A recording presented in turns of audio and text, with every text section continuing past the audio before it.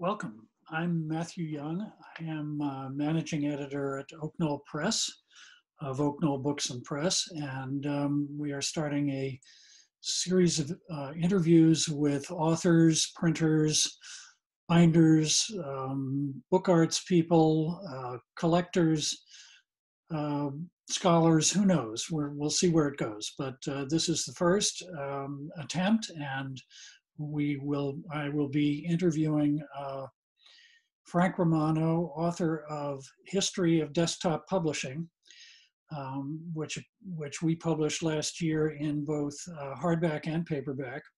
And because I'm stuck at home, I do not have a copy of the book with me, but I will show you the page from our catalog to get started. There's Frank out in the corner. Here's the cover of the book.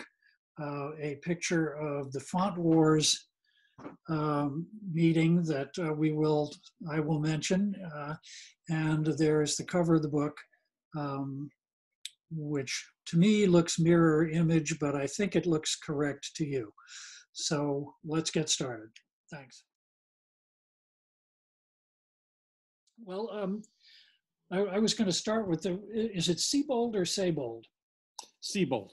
Siebold. I was going to start with the Siebolds. John, the father, is sort of the father of computer typesetting, right? He wrote most of the books. He did most of the lectures. And then in the 70s, he started a newsletter that documented it all. Right. The Siebold Report and then the Siebold Seminars. That is correct. And then Jonathan carried it forward. Right. That's a pretty amazing legacy, those two, and they've followed it and reported on it and influenced it from the very beginning. Bill Gates would never do any seminar presentation unless it was with Jonathan Siebold. Really? Yeah. He's the only one he trusted. Yeah. And you dedicated or a dedication in the book is to him. You said he saw the future and brought the major players together to make it happen. Well, that's absolutely true, because all the companies told Jonathan what they were doing under non-disclosure. So he knew what Apple was doing, what Adobe was doing, what Aldous was doing, and he realized that they all had something in common. So he said to them all, you have to talk to one another. Right. And so they got together and then realized they had something which later became desktop publishing. Yes, even though they were competing, bitter enemies in terms of trying to get a foot forward ahead of the other. Well, not really, because Apple had actually put $14 million into Adobe to have exclusivity for a while on PostScript. Right. Aldous didn't quite know where. Aldous was trying to create a typesetting page makeup system. Yeah. And it was going to be in a PC. And it was Jonathan who said to him that you really should consider the Mac. So they really weren't competitive. What they were doing was independent, but when they came together, it created a real system. Yeah. And Warnock was really, he was really looking forward to cross-platform stuff long before, for everybody else, it was a dream in the future. Well, that was another thing. Warnock and Geschke, originally, their business plan was to create a giant typesetting system. And PostScript was just the output module. Right. And so as they went around and started talking to people, and especially to Apple said, we don't care about the rest of the stuff. We just want that PostScript part. Yeah. And then they changed their business plan. And then when Aldous came along, they realized it could be part of something better. And that got them more into type. And they became the leader in the type area for a long time. Yeah. And the whole type story is fascinating. Yes. We used to call it the Font Wars. The Font Wars, yeah. Back in the 80s, I was in advertising design for a small company, and we got these little box Macs. I guess they were probably 128 or 256K, and started working with them, and nothing was ever the same. Oh no! Bye-bye Well, here at the PageNet. museum, we have the first 4 Macs that were ever made. And then Steve sent me something no one else has. I have an X machine. Oh, you do? Yes. Wow. Well, we should do a tour of the museum sometime. Yes, it wouldn't be a bad idea. Uh, I mean, no one's come here for the last 8 weeks. is that where you are now? Yeah. In the Yeah, museum? I spend most of my time here. This is where I work and do everything. I'm setting up new exhibits. And now here in Massachusetts, we have this phase program. So Right. by the beginning of June, I'll be able to open up with stringent requirements. Yeah. And are you sort of set up for that, so you have a route around the museum that people can follow? And I'm going to put down steps and all that, and follow, and I have to put up posters, and I've bought extra masks. I've bought. You have to have everybody have masks. And, yeah, so I'm being very careful about the whole thing. Right. Hopefully you won't get any protesters. By the way, you can't have more than 10 people. Well, we've never had more than 10 people here anyway. So. Good. So you're all set up for it anyway. That's right. The desktop publishing programs, I'm trying to remember if I ever used PageMaker. I must have early on. It was not a very good program, but it was I the first one. The one that made it was Quark Express. Right, and that's what I latched onto and used for years and years and years until their new versions became too expensive and too kind of prohibitive. They were not compatible with older files, and there were some problems with that. And I still use Quark, by the way. What? I still use Quark. Yeah, I know you do. And so do a bunch of other designers I know prefer Quark just because they, it's familiar to them. But when they send files to, well, now they send PDFs to printers, so it doesn't matter. But but when they have to be compatible with other people, they have to switch to InDesign now. No doubt about it. I wrote the book in Quark, and Mindy had to convert it all over into InDesign. Oh, really? Yes, right. I know that. Yeah, that was interesting. By the way, I wrote the first book on Quark and the first book on InDesign. Did you write the first book? In fact, Warnock wrote the introduction to my book on InDesign. It was the only book he ever wrote an introduction for. Oh, well, I got to get that. Yeah, but it goes back to InDesign 1. Yeah, right. So I consider Quark to be a more efficient program. However, Quark was a very hard company to deal with. Well, that's sort of what we found out. When you bought the product and then had to upgrade, it was very difficult to talk to them, and they were very strict about it was expensive, and you had to convert all your old files into some, I don't know, I can't remember what all the hoops we had to jump through. I reprinted the article that appeared in Forbes magazine in the book, where Fred Abrahimi, one of the owners of Quark, was quoted as saying that all of his customers were liars, thieves, and bastards. And the reason Forbes ran that is that Forbes was using Quark and didn't like dealing with it. And so they wrote this scathing article about them. Oh, yeah. They knew how to get even. Get back at them, sure. Well, I sort of felt like that sometimes too. Anyway, I've gotten used to InDesign, and that's what we use now. Yeah, that's fine. I have InDesign as well, by the way. Yeah. So tell me a little more about Warnock, and I feel as though without Adobe there would still be this wide gap between operating systems, and he really saw that and put it together and was working with everybody after their proprietary thing with Apple. I got to know them pretty well. Yeah. First of all, PostScript is not an operating system. It's actually a program. You can actually write an accounting program with PostScript. Yeah. I used to teach it, by the way. And I taught students how to get in there and understand it. So I said, someday in the middle of the night, you're going to be working for a company and there's a problem, the file won't run, and you need to get into the code and understand what the problem is and fix it. And they all complained and moaned and groaned. And then years later, I would get email from them saying, one night I had a problem and I was able to solve it. They remembered how to do it, or they had the notes. Yeah. So the thing that made, because there were other page description languages out there at the time. Right. The thing that made PostScript unique was it dealt with typography as a special area. Right. No one else was doing that. It was the type part of it that made it unique. Yes. And that's what Steve Jobs latched onto, because he has a laser printer coming out and it's only 300 DPI. How does he make the type look good? And so, again, I worked with Steve and with Warnock and Geschke when it was all coming together. And Warnock and Geschke got the idea for all this when they were still at Xerox, because they wrote the modules for the new Xerox printer. And so the problem there was that all the fonts were fixed bitmap fonts.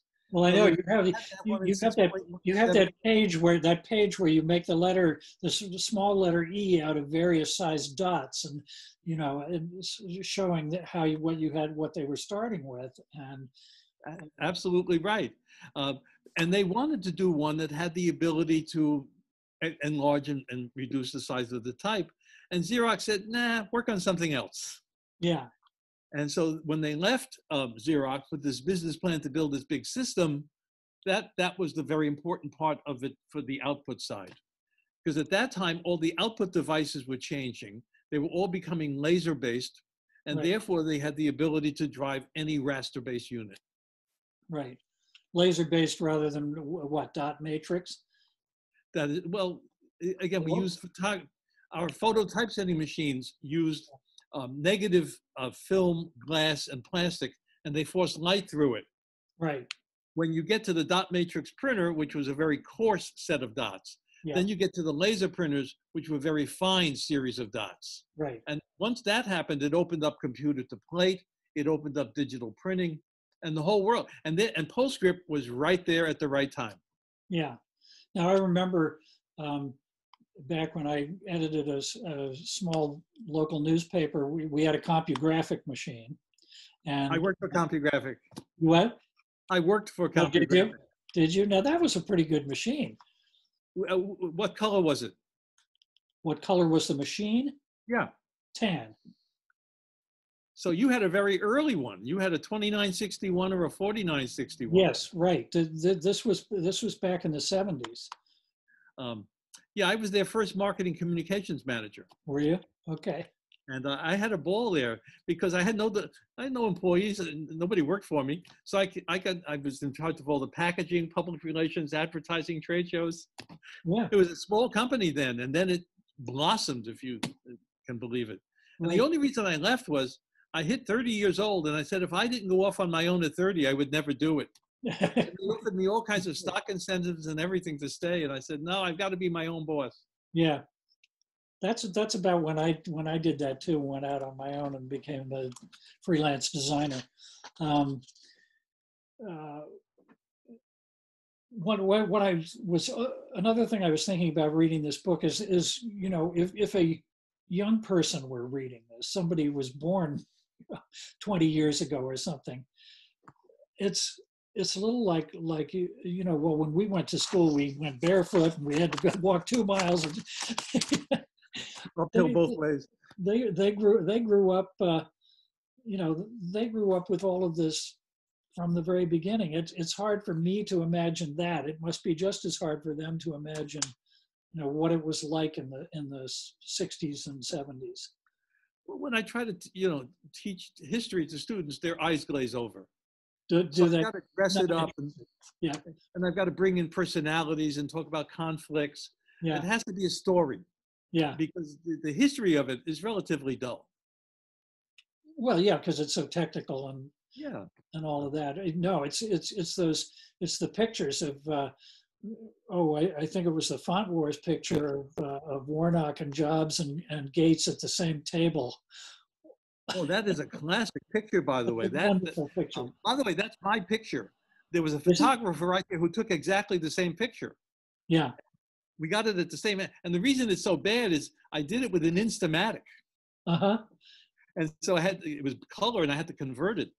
So I wish it was better quality. So that's why it's so small on the page. That's right. And so you can see the body language of Warnock there. It's unbelievable. Right. By the way, I moderated the panel right after that one. You what? I moderated the panel Oh, did right you? after that. Yeah. Yeah. So when they came down, I went up there, and I was then moderating a different panel that involved IBM and Xerox. Yeah. But that was a very historic sight. Let me tell you, when that happened, the entire audience was on the edge of their seats. Yeah.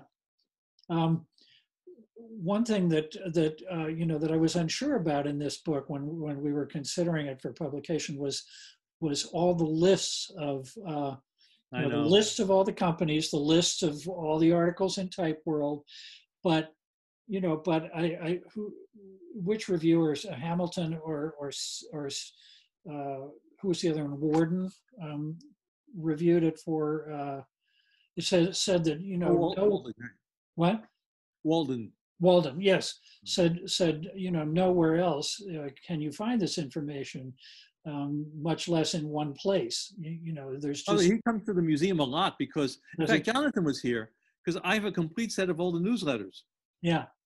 Very few people have a complete set. Right. I saved them all. Wow. And so Jonathan was writing the Computer Museum in California was doing a series on the history of desktop publishing. Yeah. So Jonathan, in order to write the series, needed access to his own material. Yeah. And that's where it was. That's right. I save everything. Nobody else had a complete set? Yes. RIT has a complete set, but you can't get at it. Yeah, right. It's in storage somewhere. That's the problem. Again, I was paid at the same budget at RIT that the Carey collection is. Yeah. The problem is they don't have a lot of space, so a lot of it is in a warehouse somewhere. Yeah. As is so much material in libraries. Yeah, fortunately really here I've made a lot accessible, but now as we're getting more and more, it's getting harder to do that. And I understand the problem, so I'd like to get a few $1 million to build an addition on the building for storage. Oh, there you go. Well, we'll see if we can sell a few copies for you. You never know. You never know. When did you begin Type World? I'm trying to remember from 78, January of 78. Okay, and what started you on that path? I had, when I left CompuGraphic, I started a whole batch of newsletters. Yeah. There was some typesetting machines that were coming out that became very popular. Like Linotype had one called the VIP, Variable Input Photo Typesetter. And a lot of people were buying it. And I thought, you know, they would like information specifically about their machine. So I started a newsletter called VIPPY, V-I-P-P-Y, because that was sort of the nickname I gave to it. Right. And that got up to a few thousand circulation. And then I discovered I could sell things through it, gadgets and gizmos. I could run conferences and seminars. So then I started one for the CompuGraphic machine, the CompSet, the edit writer called the Eddy. I called it Eddy, E-D-D-Y. And then I started one for Verityper. They had one, and I called that one Compy. Keeping in the same spirit, yeah. Okay, so then I'm teaching at night at Northeastern University. I'm sitting there one day, and I'm thinking, you know, I could combine all these and create a publication. And Computer World had just come out. And I said, well, I'll call mine Type World. Okay. And so I combined all the circulations. I had just enough money to do one issue. And it was profitable. In fact, one of my first advertisers was the Siebels. Wow, yeah. They bought an ad in it. And that was nice of them. I mean, I think that was, again, it was like a family within the industry. You know, we all respected one another. Yeah. And we weren't competitive as such. And I only printed press releases. I didn't do any in-depth articles or anything like that. Right. But I came out twice a month. So you saw the information more frequently because the other magazines were monthly and it took a long time for them to get anything into print. Yeah.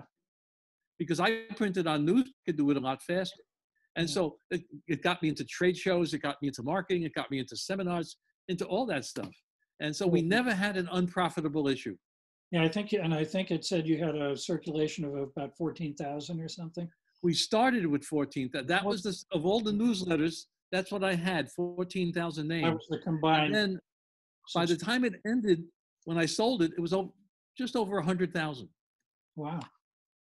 And my partner, Sam Blum, the problem I had was at that time I made my reputation by saying nasty things about vendors. Okay. I needed to separate myself from other consultants by being very blunt and funny and all that. And so my problem was no one was going to buy advertising from me. So my friend Sam Blum was out of work. I said, how would you like to be the publisher? Yeah. And so he said, let's give it a shot. And so it was a great relationship. And because I had worked with Sam when I was at the old Mergenthaler company years before. And Sam is Jewish. And so he had a thing that said, OPEC countries, $100 surcharge. And they paid it. Without question. So it was great. And then when I didn't want to sell it, but Penwell Publishing kept coming after me because it was a natural relation. They had a good relationship with another magazine they owned called Computer Graphics World. Yeah. And they were able then to co-sell them. So that's the only reason I sold it. Now you said in the book that InDesign actually falls a little bit after the span of your book. Yeah, it came out later than I didn't want to cover things today. Right. And so InDesign was sort of at the tail end of the desktop publishing era, if you will. Right. So you took it up to the point of InDesign. Yes. And some other developments. Otherwise, I would have had to get into web stuff, and that's another book, and that's not for me. Right. That's another age. So don't forget now, I've done 3 books. The History of the Linotype Company. Yeah. Everything Hot Metal. The History of Photo Typesetting Era. Everything Photo Typesetting, and Desktop Publishing. That's my life in the industry. Right. And you did them all with different publishers, which I find interesting. Yes. And by the way, I don't make any money on any of them. Oh, no, I know. It's, on the RIT one, all the money goes to a scholarship fund. Does it? Good. Same at Cal Poly. Yeah. And the money from this book goes to the museum. Yep. Yeah. What I've tried to do is create a time capsule for what it was like to be in that world at that time. That's a good way of there's so much stuff in it. And you can read it with all the detail if you want, or you can just read the sort of narrative stuff I've done. Right. It's like a magazine article and an academic article. Right, and you can hop around and take each chapter separately. You don't have to. It's not. That's why there's so many chapters. Yeah, but it's not. It doesn't necessarily follow from one to the other. It does in some respects. Yeah. But yeah. Anyway, it was a lot of fun to work with you on that, and I think it turned out very well. And I just put a few of those reviews up online. Where did Siebel's review that he's quoted? There's a quote of him about the book, but I don't know where it appeared. Do you? I have no idea. The only one I sent it to you. I never used it anywhere. Yeah, somebody. It must be something. It said that he wrote it, so it must have been He must have sent it to someone on his own. Yeah. Yeah, sent it to someone on his own. But it's a nice quote, so I put that up there too. Yeah, Jonathan made his money when he sold out the newsletter and the show. The show made more money. Yeah. To multiple companies over the years. I made more money than him selling the magazine and the trade shows. But then he invested his money in a company called Pretty Good Privacy, which had a security system. And when they went public, that's when he made the big bucks. Okay. And you're still in touch with all these people who are... Oh yeah, we still keep in touch. Again, because the museum has so much technology, we're the only collection of photo typesetting machines in the world. Yeah. Plus I have all the books and materials and ephemera from that era. They're always asking me questions about things. Oh yeah. Ask Frank. That's right. When I go, that's the end of it. Well, at some point I'm going to get up there to that museum. I keep meaning to do it, and one thing or another gets in the way, or again. And now we're in the middle of this. So, but when we can, I will. Where do you live? In Hopewell, New Jersey. Oh, okay. Not too far. Near Princeton, and I was driving down to Delaware once a week for meetings. Now we do meetings by phone, which is not too much different. But I miss getting together with them in a room. Well, I So, only visited there once because every now and then I go to Lancaster, Pennsylvania. There's yeah, a big letterpress group called the .918 Club, okay. and they drive me around everywhere. And I said, "Can we go to Oaknoll?" And Yeah. so that's the only reason I got to visit Oaknoll. Oh, well, come down sometime. When this all clears up, I'll come your way, you come our way. That Uh, would be great. okay.